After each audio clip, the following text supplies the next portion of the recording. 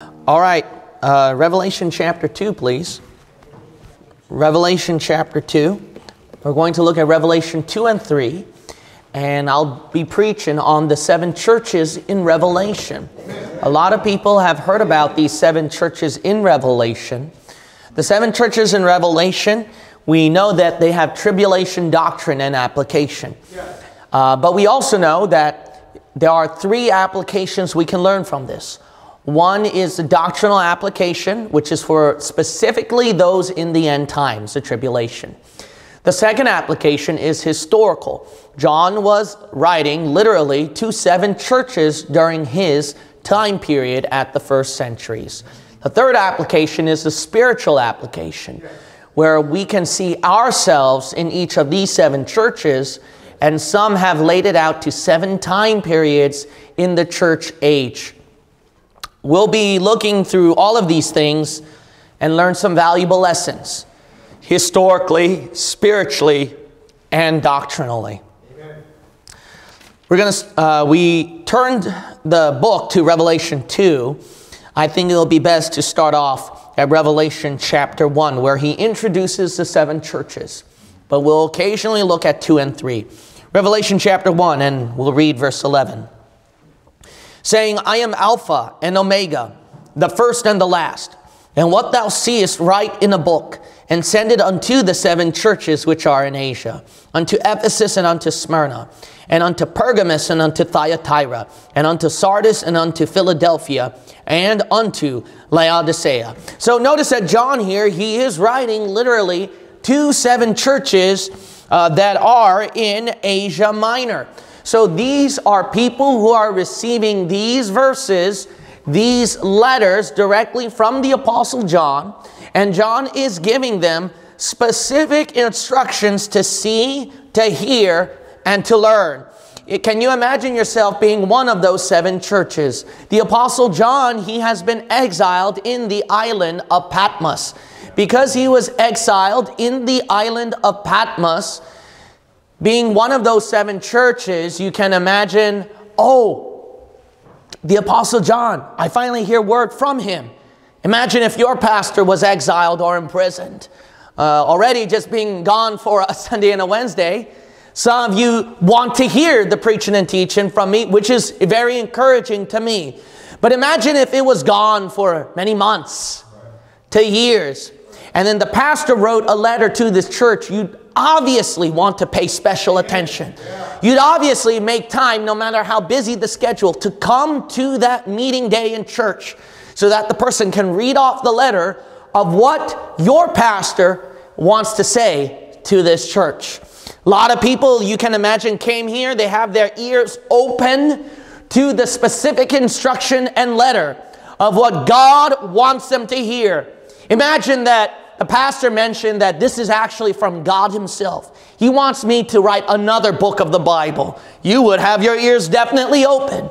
You would definitely pay attention. You would definitely say, well, there are some things that I can apply to my life, that I can change, and that I can do. I want these things in my life. It's amazing, however, every single church, when you look at today, perhaps does not have a Bible-believing church. You go to all 7 churches, it's an apostate area. The gospel is not fervently preached. There's no Bible-believing truth spread out. There may be, don't get me wrong, there may be some scatters here and there. But when's the last time, if you're going to talk about a Bible-believing church that everyone looks up to, when did you hear Laodicea? That city has been used most to condemn what a Bible-believing church should not become. When did you hear Ephesus before? Why is it that you have to hear churches in the southern belt, for example? Or people who watch us online to hear something going on in, what, San Francisco Bay Area? For a Bible-believing church. Why is it not Sardis? Why is it not Thyatira? Why is it not Smyrna? Why is it that all these churches are not the first in our mind for the ideal church as Bible-believing churches? It shows the apostasy that has spread. how they did not apply the Word of God that was directly preached at them. They didn't apply it. They didn't learn from it. But I guarantee you, if you and I were in their shoes, and then we heard, hey, the Apostle John is writing the last book of the Bible, and he's got something specifically sent from God. We haven't seen him for years, and he's been away. I can't wait to hear the Word of God being preached. I believe all of them in those churches had the exact same hearts like you right now. Amen. Who want to hear the Word of God being Amen. Preached. Amen. They did. But why aren't they the churches today that are fired up, that are ideal for us to follow, that didn't follow the Word of God? I thought that they wanted to hear the Word of God. I thought that they were like, I can't wait to hear it. And then they probably had altar calls. They probably changed their lives. They probably applied the things. And they probably remembered and listened to the Word of God. But why did it not really affect their lives that they're now apostate? Why is it that people in our church today would come in with the same hunger for the Word of God? You sacrificed time. You made an effort to come to church. You dressed your best. You prepared your heart and mind. You prayed up before the preaching. But like Sardis, Thyatira, Laodicea, and the other churches, are we like them where we come in with hunger, with a passion, desire to hear the Word of God, but in reality we don't? We ignore the Word of God. We reject the Word of the Lord. And the Word of God comes and falls out void in our lives and does no good. Will we be like that? Why? Why did we become like that? You might wonder. Let's all bow in a word of prayer, and then perhaps the Holy Spirit can give us some light on why. Father God, will you fill within me the power of your Holy Spirit and the cleansing of your blood? Here's the sermon that you wanted me to preach, and I will preach it, Father. Fill within me your power. I need everything of you. Father, we need to hear from your word. Lord, we all came here wanting to hear your word. But sadly, perhaps we don't realize that we actually don't. Perhaps we don't realize that those words, where we thought we had a desire, actually don't really mean much to us. May this sermon open our eyes. May we become a church that will truly hear your words and believe your words and follow your words and glorify you. In Jesus' name we pray. Amen. Amen. I want you to look at Revelation chapter 2. He is speaking to, let's look at all 7 churches. He speaks to the church in Ephesus, right, at verse 1? All right. Unto the angel of the church of Ephesus write. Imagine that the pastor of the church says, unto Danielle Seeley write. Then she would go, ah, like that. Unto Robert Garcia, he would go, oh, like that. They would pay special attention. And they would actually even appreciate God would mention them in the letter. A lot of people would. But then, Ephesus, why did they fall to pieces at the end?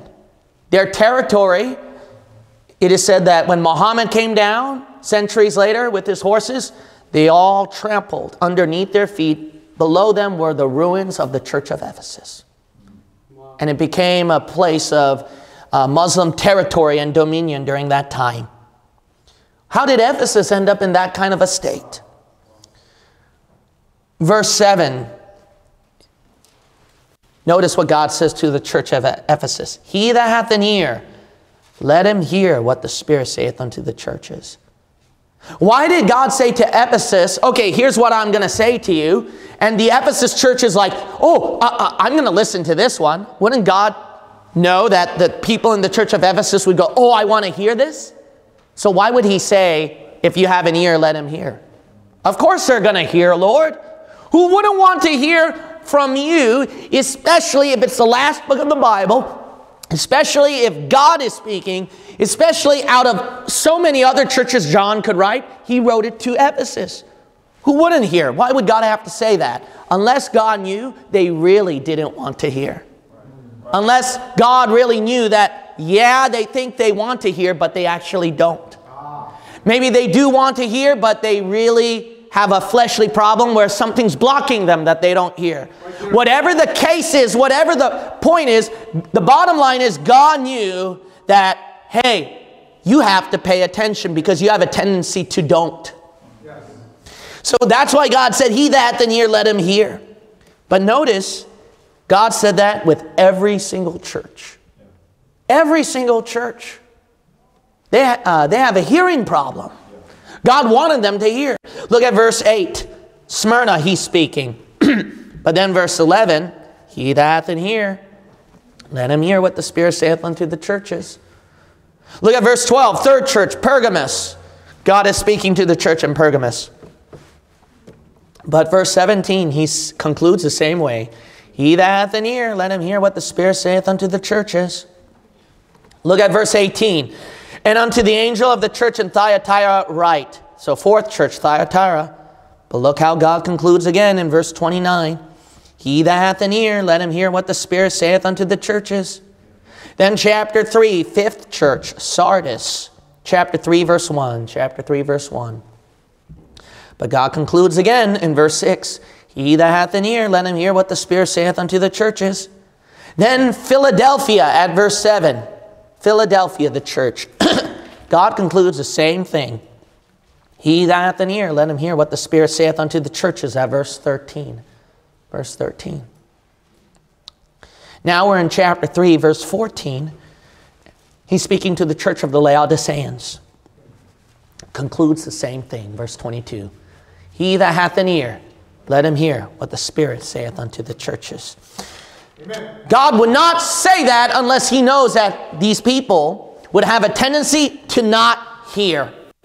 God urges you today to hear his voice speaking to you. A lot of times we would think we would hear his voice if John was to read out the letter. Perhaps some of you and I would pay attention to every word, would not fall asleep, would make sure that our ears are open and pay attention to the word of God. Like right now, what you're doing. You're trying to hear every word. You're trying to pay attention. You won't let the devil interfere.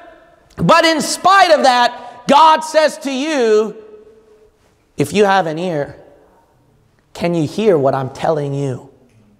What the problem with people today is that they do not have ears to hear. The Bible talks about many times where people would hear the word of God, but it doesn't click in their head like the Jews at Acts 28. There are other passages where the disciples paid attention to what Jesus spoke. They even asked questions so that they can make sure they understand. But Jesus said that, why are your hearts hard?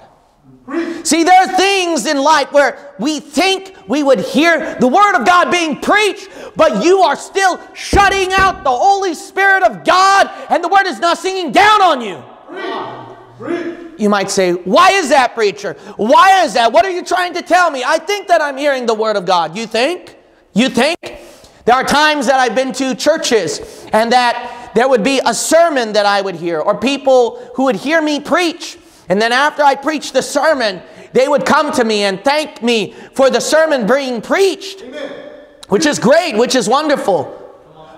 But, you know, I wonder if they really took that sermon and found some things that they need to change their life, where they knew God was directly speaking right at them at that issue. I can teach a history class, and you can thank me for the history lesson learned, or when you hear the history lesson learned, while I'm teaching that history lesson, you could perhaps hear the Holy Spirit pricking your heart and saying, you see that? That preacher was able to do that. Why weren't you able to do that? See that knowledge right there where Pastor Kim dropped a little nugget? I mean, why don't you see that one? Why wasn't that applied in your life? Do you see how wicked this world is that Pastor Kim dropped a little thing right there? Why didn't you write a note on that one? Why is it that weeks later you forgot? And then you heard another preacher preaching the same thing Pastor Kim said, but you forgot what Pastor Kim said, and then you only heard that other preacher, what he said. Wow. Yeah, that happens. Yeah. Did you really hear the word of God? Wow. Or are you just hearing? That's good preaching, brother. Just hearing. Why is it that people come down on the altar when okay, that sermon hit me right there, I'll come down. Look, you can come down on the altar to thank God for something in the message too. Maybe there's a sermon that God is not trying to convict or change your heart, but something you should remember and thank God for on the altar. Because that sermon was for you, not for them. The problem with people today is that when a sermon is being preached, we have to feel like that there must be a sermon that directly applies to us, that where we feel it. But my friend, that's just flesh. That's flesh. Perhaps the Holy Spirit is knocking on your heart right now in the preaching, but you're too blind to see it. You're too deaf to hear it. Preach. Why is it that people come down on the altar for some sermons? Were those other sermons not applying to you? The Holy Spirit chose those other sermons you didn't come down on the altar where the Holy Spirit wasn't speaking to you that day? I thought every Sunday, every teaching, it should be something the Holy Spirit is trying to tell, not him, not her, me. Me. You should come into the church as if the teaching was specifically designed for you. Wow. As if everything, there must be something you should learn, should apply, should change, should remember, should perform. Are you like that when you come to church? Or you have to feel something where, okay, it was applying to me, I'll get right with God. Why does a preacher have to yell his voice even louder so that you can feel the conviction? Why does a preacher have to do hand motions, point out who is sitting so that you can feel the conviction? Why is it that the preacher must give some kind of sob story illustration so your heart can be tugged so that you can feel the Holy Spirit? Can't you hear the Holy Spirit speaking to you right now? But the problem is when people come to church, the sermon's not for me. The sermon's not for me. The sermon was for so-and-so. The sermon was good food for thought. The sermon was something good that, I could probably carry in my life. No, the sermon was directly to you. When the preacher preaches, it's got to be something like, that is me. Directly, specifically designed for me. There is something in my life that I failed to do for you, Lord Jesus Christ. There is something in my life that I may have done well, but the preacher is still preaching that to remind me, to keep in mind. You're speaking to me. Why, Lord? Why are you speaking to me? Do you think like that?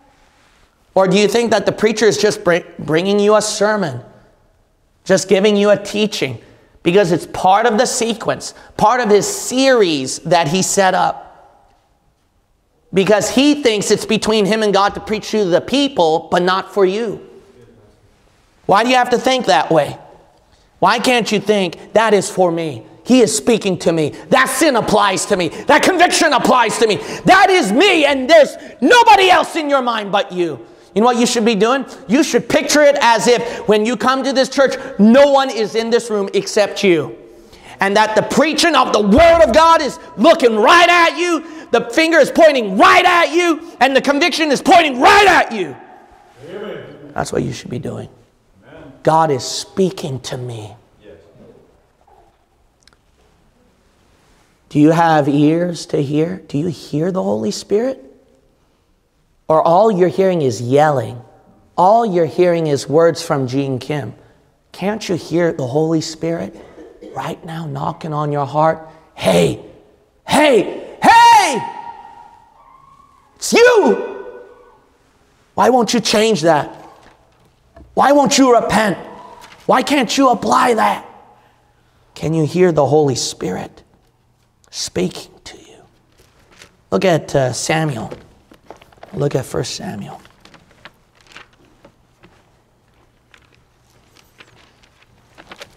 First Samuel chapter 3. The famous passage about hearing God's voice. Samuel, he heard God speaking to him. He heard him. But his problem was he had a misdirection of God's voice. Okay, hear what I'm telling you right now. Samuel heard God speaking, but he had a misdirection, a misapplication of what God was saying. Look at 1 Samuel chapter 3. Look at verse 4. That the Lord called Samuel, and he answered, Here am I. And he fled to the Lord. No. He ran unto Eli and said, Here am I. For thou, not the Lord, thou callest me. And he said, I call not. Lie down again. And he went and lay down. And the Lord called yet again, Samuel. And Samuel rose and went to Eli and said, Here am I, for thou didst call me. And he answered, I call not, my son. Lie down again. For Samuel did not yet know the Lord, neither was the word of the Lord yet revealed unto him. What? Did you read that? I thought the word of the Lord was revealed to him. I thought Samuel heard. Why did the verse say the word of the Lord was not yet revealed to him? Because he had a misapplication of the word of the Lord. He went to Eli. He thought it was Eli speaking to him, not the Lord. Hey friend, why do you think Gene Kim is speaking to you right now?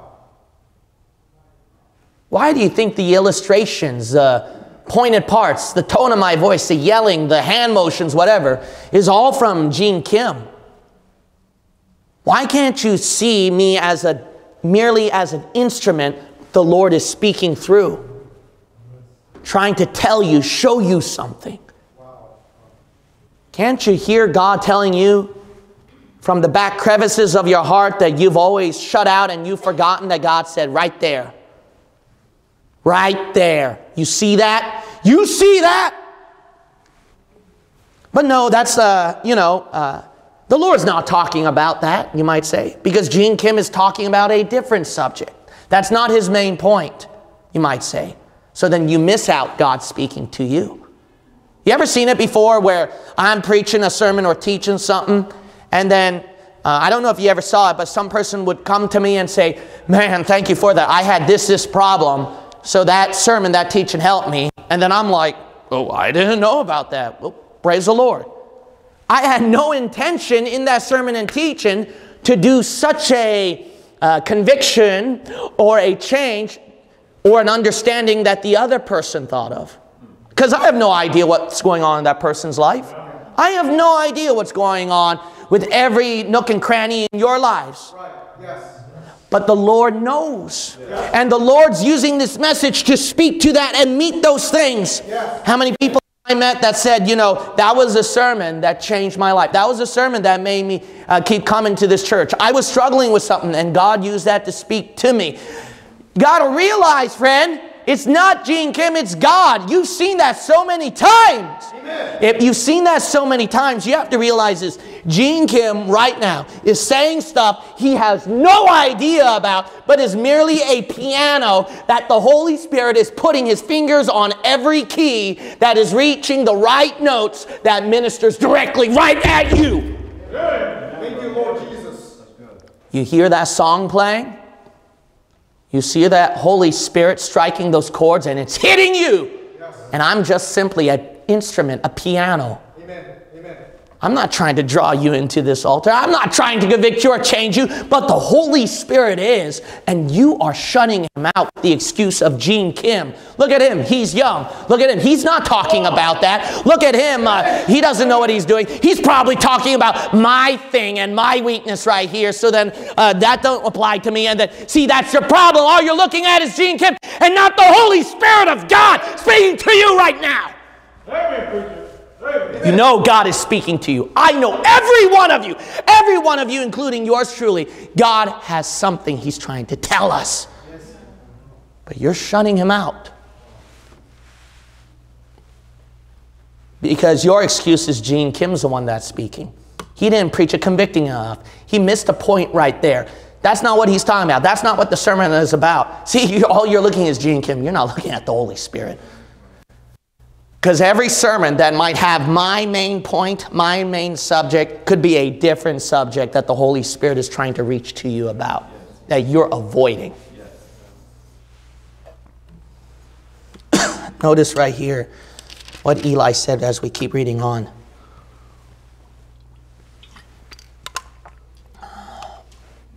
Verse 9. Therefore Eli said unto Samuel, Go lie down, And it shall be, if he call thee, that thou shalt say, Speak, Lord, for thy servant heareth. So Samuel went and lay down in his place. So Samuel realized, it's not Eli. The Lord's trying to speak to me. So Eli says, when God calls you, you need to say, Speak. Verse 10, and the Lord came and stood and called as at other times, Samuel, Samuel. Then Samuel answered, until I feel like you're speaking to me, then I will hear. Then Samuel answered, until you're preaching the sermon that I really need, then I will hear. Then Samuel answered, I am already hearing, God, so it's okay. No, Samuel answered and said, Speak, for thy servant heareth. You know what you need to do when you come to church? Lord, you set this up specifically for me. You need to speak to me today. I will have my ears open. Make me see it. Make me know it. Make me hear it.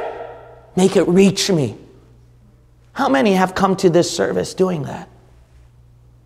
How many have come to this church, Lord?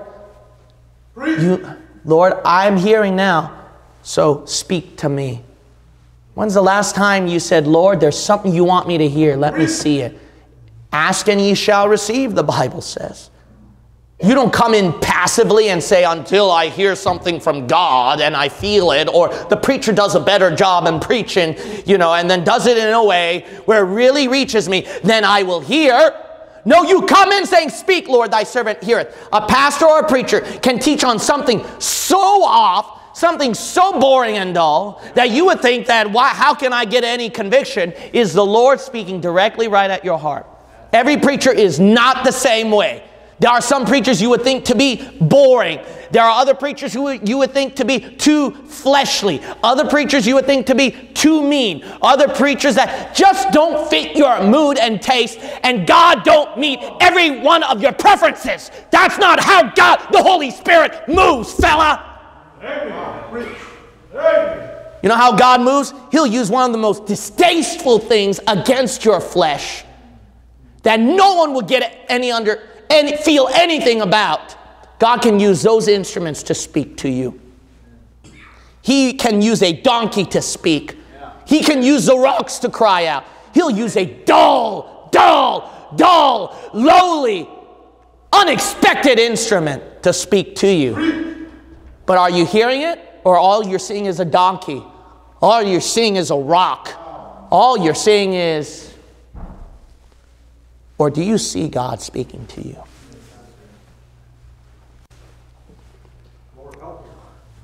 You know what you need to do right now as I keep preaching? Speak, Lord. Yes. Amen. Thy servant heareth. Or are you afraid, fella, to do that? Come on. You're afraid, aren't you? Lord, help me. You're afraid the Lord's going to speak to you. The preacher's going to preach on something that will hit right at your weak area, that sweet spot that you always ran away from. You don't want the Lord to speak to you. And that's why the Lord will grant your wish, and you can come every Sunday without hearing God speak to you. God will grant your desire. Come to church all you want. I can draw endless whiteboards. Do whatever you want and entertain you. And you can come to church being entertained rather than the Lord speaking to you. Wow. Wow. Are you dreading really the Lord to speak to you? You thought you had ears to hear. You thought that you wanted the Lord to speak to you. No, you don't. No, you don't.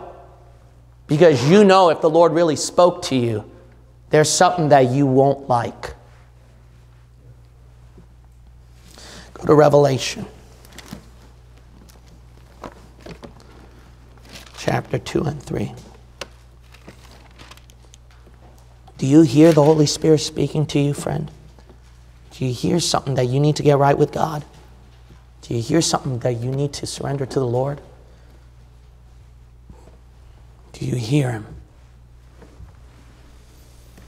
Look at Revelation 2. Notice that God is writing to each of these churches. Now, I want you to pay very close attention, all right? You're Bible believers, all right? So look at your verse. Pay attention, okay? See if I say anything wrong. Chapter 2, verse 1. Chapter 2, verse 1. The Bible says, unto the angel of the church of Philadelphia write. Okay, someone's hearing. All right, let me continue on, though, just in case. Philadelphia write, these things saith he that holdeth the 7 stars in his right hand, who walketh in the midst of the 7 golden candlesticks. I know thy works and thy labor, and thy patience, and how thou canst not bear them which are evil. And thou hast tried them which say they are apostles and are not, and hast found them liars. Verse 4, nevertheless I have somewhat against thee, because thou hast left thy first love. Now keep your hand there. I want you to go to Revelation 3. Revelation 3. Pay attention. You're Bible believers now, okay? Revelation 3:7. And to the angel of the church in Ephesus. Philadelphia. Okay, someone's listening. Let me keep reading, though. To Ephesus write, these things saith he that is holy, he that is true, he that the key of David, he that openeth and no man shutteth, and shutteth and no man openeth. I know thy works. Behold, I have set before thee an open door, and no man can shut it. For thou hast a little strength, and hast kept my word, and hast not denied my name. Now, someone already pointed it out, but I've switched the churches. You notice that? Yep. Ephesus, when they're hearing the word of God, they needed to hear the instructions that was directly, specifically for them. And Philadelphia, when they're hearing the word of the Lord, they needed to hear what God specifically instructed them. But nowadays, people who think they're hearing the word of God, listen up now. They think they're hearing the word of God. I know thy works. I have set before thee an open door, and no man can shut it. And people think, that's right, I heard you, God. Amen. I'll keep that open door going. I'll keep serving you. I'll keep being zealous. But God's like, whoa, whoa, whoa. I'm not talking to you that. Yeah. I said, Ephesus, your problem is you do have too much zeal in open doors to serve me. And you left your first love. Wow. That's huge, right? Yeah. That's really huge. But that's an example of a church who thinks they heard God speaking to them. But that wasn't God speaking to them. That's a great example of a church who thought they heard God instructing them, but they didn't really hear God instructing them. Why? Because they misapplied the instructions. They heard the wrong instruction. You know what the problem is in preaching of the Word of God? When God is preaching to you, you think you got ears to hear, and you're like, that's right, Lord, that's me, that's me, that's me, that's me, and that's not me, and that's not me, that's me, and that's not me. No, my friend, sometimes what's sad is when you're hearing the preaching of the Word of God, you're still not hearing what God is really saying to you. Preach. And that can be very dangerous. Preach. Lord, help me. You might think that you're fired up for God, that you got an open door, that no man can shut it. And so we got to keep soul winning. We got to keep street preaching. We got to keep being zealous. Hey, man, what if the Holy Spirit's telling you, no, that is your problem. Your problem is you're too zealous. You're serving God in church, being so faithful, but you left out your first love. Amen. Because you were so lost in being zealous in the church, practicing piano, practicing music, practicing your sermon, preaching at the people, and then setting up the offering, counting and going to street preaching and crossing out all the things that you're supposed to do, and you forgot that brother and sister in Christ sitting at the back who left the room, who never received any first love basics from you. Imagine coming to a person you never said hi to for months. You ever thought about that? There are some people you probably never said hi to for months. You left your first love. Because you're so lost in the zeal. You are so lost in the singing, the preaching. You hear the Holy Spirit speaking to you? How about this one? Let's go back right here. When we go to verse 8. Verse 8. Chapter 2, verse 8. And unto the angel of the church in Smyrna write, these things saith the first and the last, which was dead and is alive. I know thy works in tribulation and poverty. Look at verse 10. Fear none of those things which thou shalt suffer. Behold, the devil shall cast some of you into prison, that ye may be tried. And ye shall have tribulation 10 days. Be thou faithful unto death, and I will give thee a crown of life. Okay, that's what he said to Smyrna. He that hath ears to hear, let him hear. Okay? He that hath ears to hear, let him hear. Let's see if you'll catch it. Look at chapter 3, verse 7. Chapter 3, verse 7. And unto the angel of the church in Smyrna write, these things saith he that is holy, he that is true, he that the key of David, he that shutteth and no man shutteth, and shutteth and no man openeth. I know thy works, behold, I have set before thee an open door, and no man can shut it, for thou hast a little strength. You kept my word and hast not denied my name. Did I get something wrong right there? Yes. Yes, thank you. Verse 7, I said Smyrna. No, that's not Smyrna, that's Philadelphia. Right. Imagine if that was Smyrna thinking in chapter 3, verse 7, oh, God's speaking to me. He's right. I've served him so faithfully, and I've been suffering, and I only have a little strength left in this church. But God said, I've set before thee an open door, and no man can shut it. Let's go all the way for Jesus. This world can't shut us down. We're going to keep winning souls, set the communities ablaze. No, no, no. You're not Philadelphia. You're Smyrna. What did God say to Smyrna in chapter 2? He didn't say, I've set before thee an open door and no man can shut it. He said, you're going to die. Yeah. You're going to be faithful till death. What happened to the open door? What happened to people getting right with God in the church and we're doing something for Jesus? We're going to set the world on fire. That's not for you.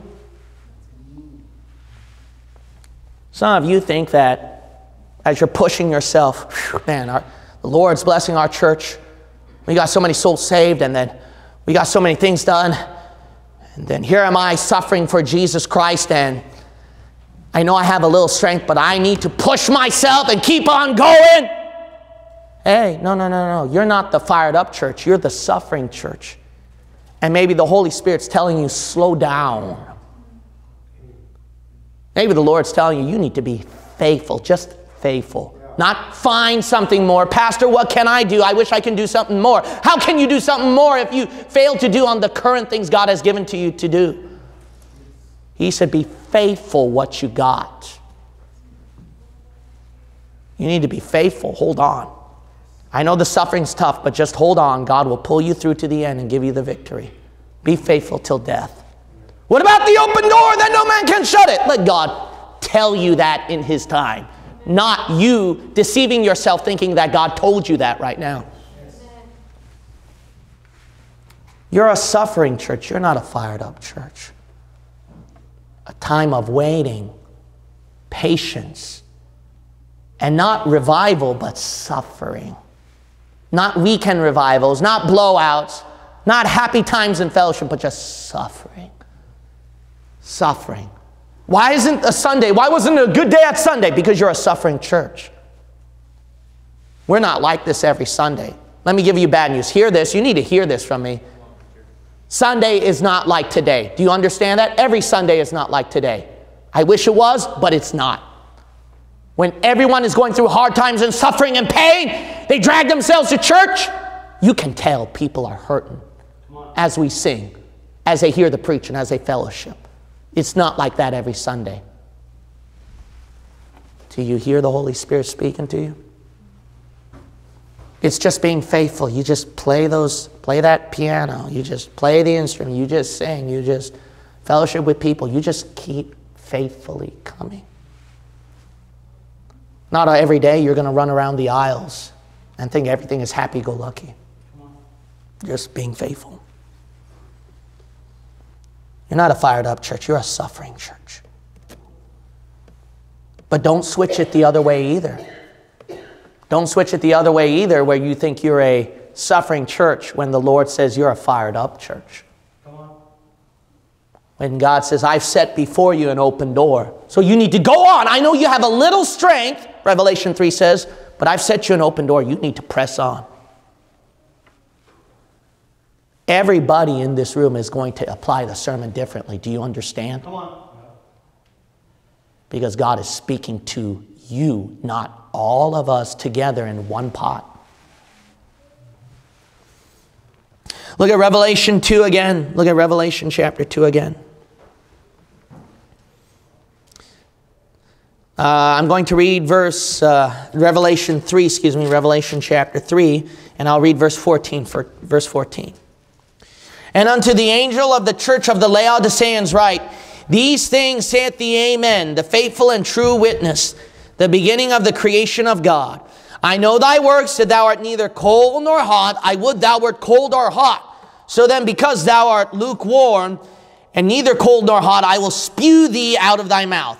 Because thou sayest, I am rich, and increased with goods, and have need of nothing, and knowest not that thou art wretched, and miserable, and poor, and blind, and naked. Amen. Laodiceans' problem right here. They got too many goods. They're lukewarm. Amen. All right. He that hath ears to hear, let him hear. See if you'll catch it again. Chapter 2, verse 8. Chapter 2, verse 8.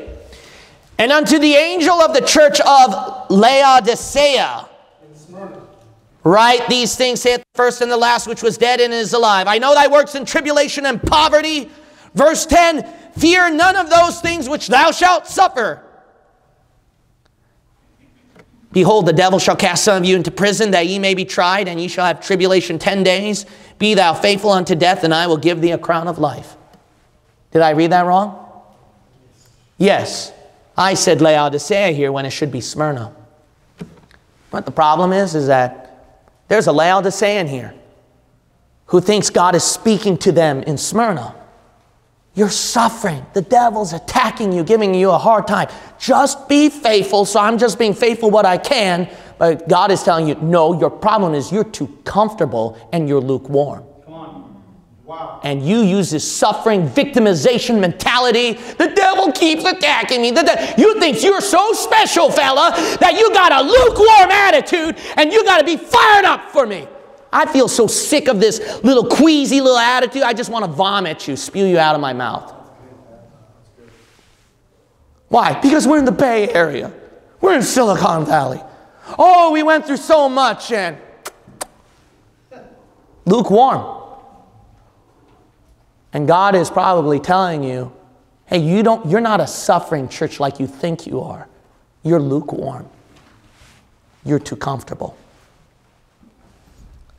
But then again, don't switch the directives of the Lord where you think, well, I got to do more for the Lord when you're actually suffering. And you need to wait. You need to be patient. Just be faithful what you got. He that hath ears to hear, let him hear. Do you hear the Holy Spirit talking to you? Let's go here again. Let's go here again. The Bible says in chapter 3, verse 1, he that hath ears to hear, let him hear. He that hath ears to hear, let him hear. And unto the angel of the church in Thyatira write, these things saith he that hath the 7 spirits of God and the 7 stars. I know thy works, that thou hast a name, that thou livest and art dead. Look at chapter 2, verse 18. Chapter 2, verse 18. And unto the angel of the church in Thyatira write, these things saith the Son of God, who hath his eyes like unto a flame of fire, and his feet are like fine brass. I know thy works, and charity, and service, and faith, and thy patience, and thy works, and the last to be more than the first. Notwithstanding, I have a few things against thee. Verse 24. But unto you I say, and unto the rest in Thyatira, as many as have not this doctrine, and which have not known the depths of Satan as they speak, I will put upon you none other burden. There was something that I slipped up when I read these 2 passages, right? Yes. Chapter 3, verse 1, he's speaking to Sardis, not Thyatira. Sardis' problem was they're a dead church. They're about to die. I mean, they're just a dead church, and God's saying, you need to fire up yourselves. You're not even Laodicean. You're Sardis. You're about to die. The church in Thyatira, they had the works. They had the charity. But it's just that they don't know much about the depths of Satan, so God can't put upon them any other burden. How many Christians have I met who said, Pastor, I'm just cold.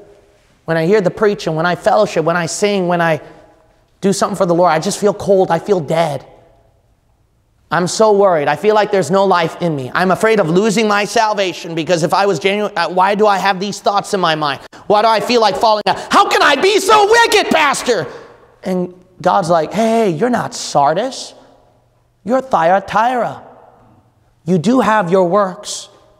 You do have your charity. Your problem is you just don't know much about the depths of Satan that you've fallen unto.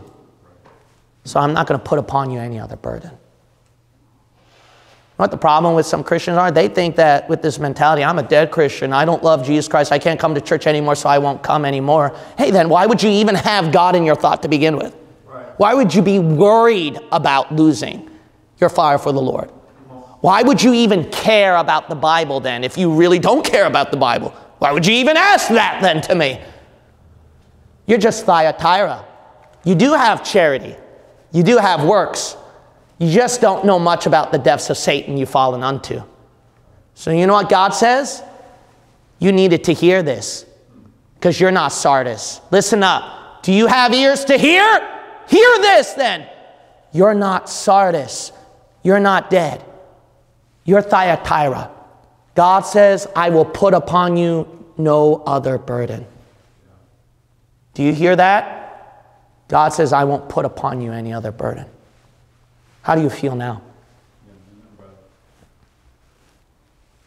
God said, God knows you're so messed up. Look at Thyatira, so messed up with doctrines of Jezebel, fornication, idolatry. But God is merciful. He's understanding that the flesh is so messed up, so weak. So there are some things you need to repent, you need to get right with God. But know this, I'll be understanding. I won't give you a burden greater than you can bear. Amen. We'll pull this through together, this sin, this addiction, this weakness of yours, this horrible state you're in. We'll pull through together. Just get your tail to church and just come one day at a time. Come on. Amen. Just do this. You're not dead. You're not dead. No. I won't put you a greater burden than you can bear. Amen. Do you hear the Holy Spirit? Let's look at this again. Let's look at chapter 2.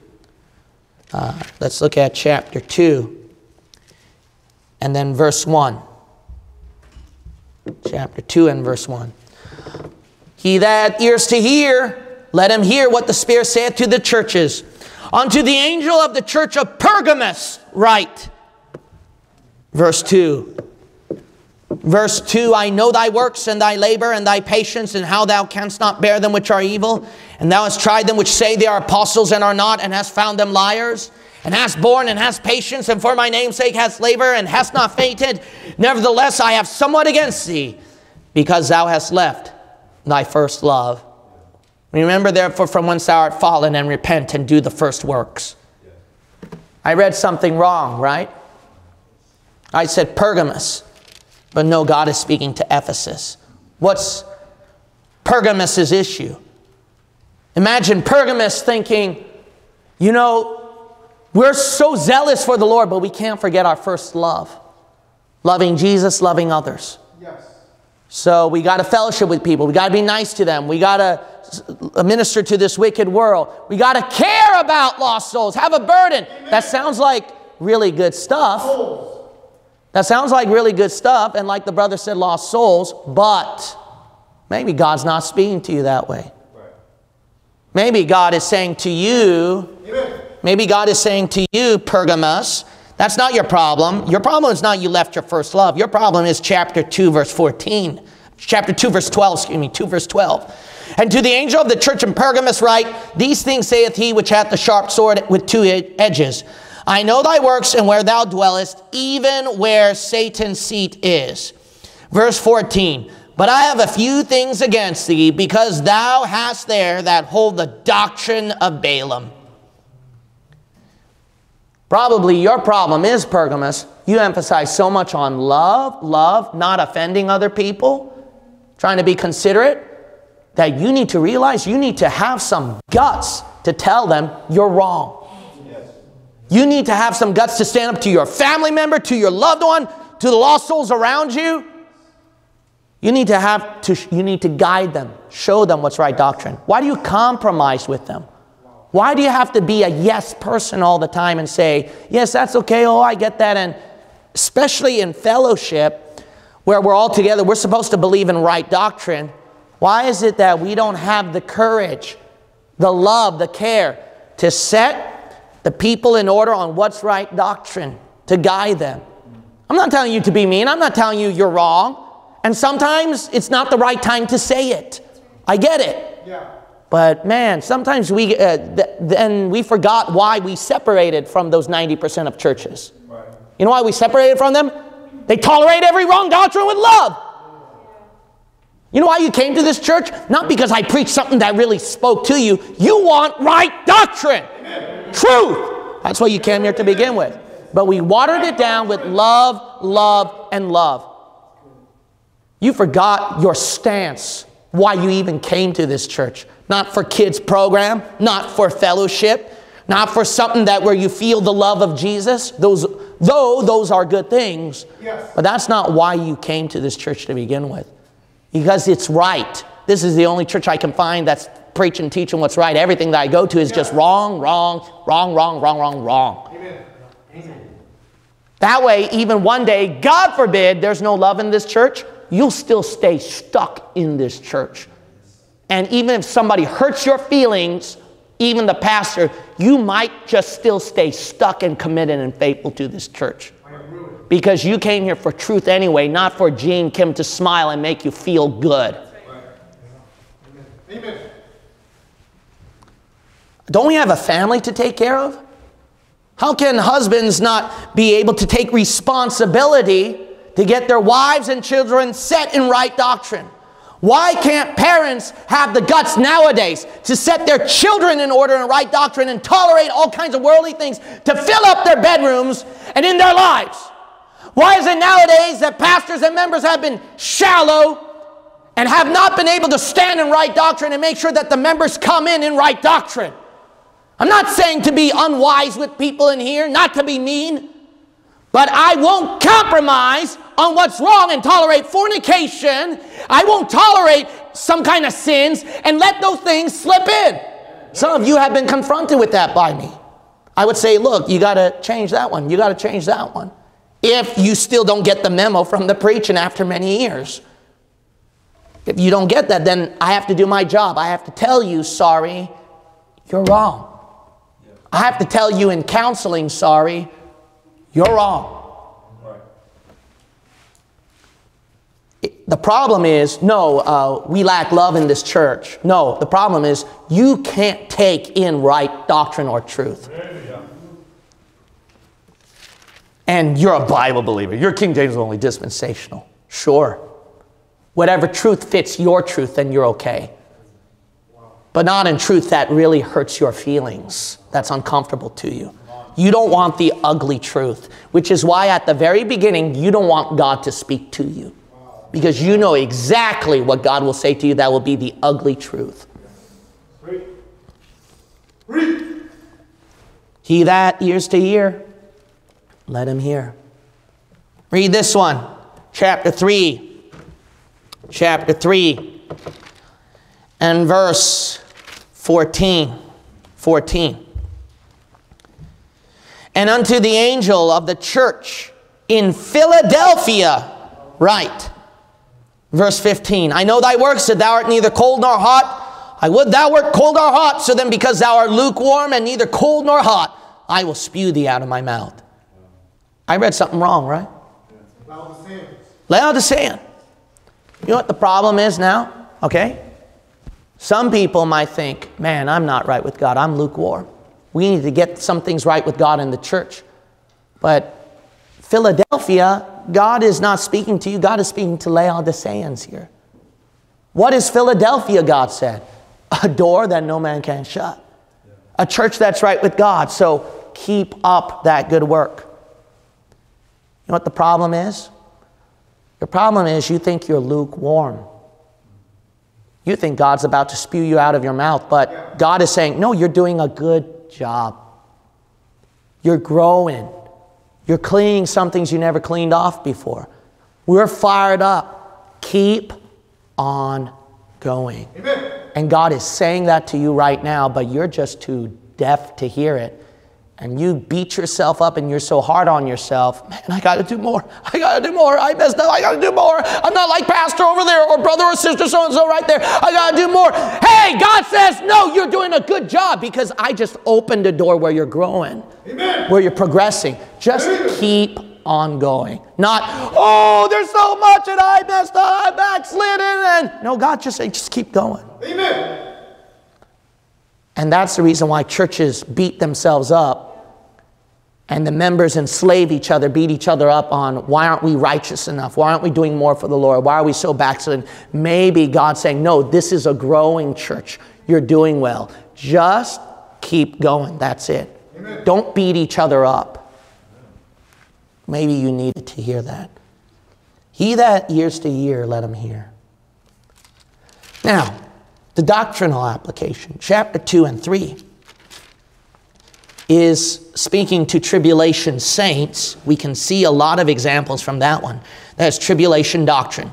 For example, chapter 2, verse 26 through 27, talks about overcoming until Jesus Christ reigns on the earth. He comes down for the tribulation saints. Another example is chapter 2, verse 9, where it literally says tribulation, and they have to endure. Another example is chapter 2, verse 17. They have to overcome to get their new name written and a hidden manna. Christians don't have to do that. Our names are already written in the book of life. So this is a lot of tribulation doctrine right here. Now, I have a question. Why would God write to these 7 churches and let these letters, who are supposed to apply for those churches, carry on to the tribulation? Why would God do that? Unless God knew that there are people in the tribulation who have been influenced by some things, or who follow the pattern and the example of some things, who have the similar weakness of Thyatira, Ephesus, Sardis, Laodicea.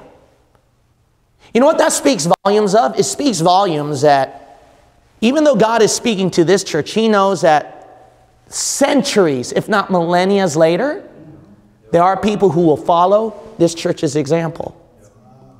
If there's one thing we need to learn, listen up, church. Bible Baptist Church does not only apply to people in this church. Do you understand? The things we do in this church will carry on to your children who are watching you, every visitor who comes here who's watching you, every lost soul who's watching you in street preaching and you witness to in visitation, every person you tried to bring to church but they walked away mad or they never came back again. Our example, what we do in this church, has carried on to many other people, and it can go on for centuries. What do I mean by that? What I mean by that is, whether we like it or not, our good or sin, we do have an influence on other people around us unconsciously. And those people learn it from us. They take those things from us, and they infect other people around them with that same influence. If one person cusses, you'll get a whole room cussing eventually as time passes by. You get one person soul winning, you get every other person around the room soul winning. You get watered down in your Christianity, every other person will water down. You lose the love of Jesus Christ and for others in this room, every other person will follow that. If, God forbid, but let's say that many years pass by after this church, what can we leave in this community behind? What kind of influence will we leave? Wow.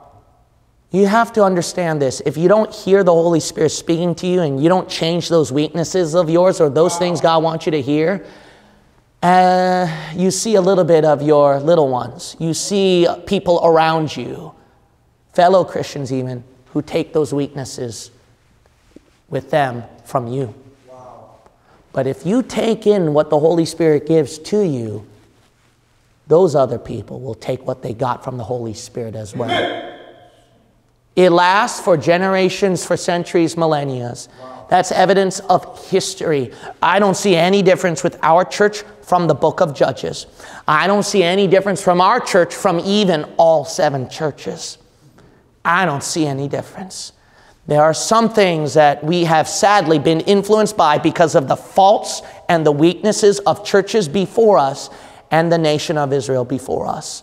What men learn from history is that men never learn from history. Yep. And we unfortunately do that in our lives today. What you do when you come on this altar will determine for generations to come and even people around you. Do you hear the Holy Spirit calling? Wow. He that hath ears to hear, let him hear. Every head bow and every eye shut.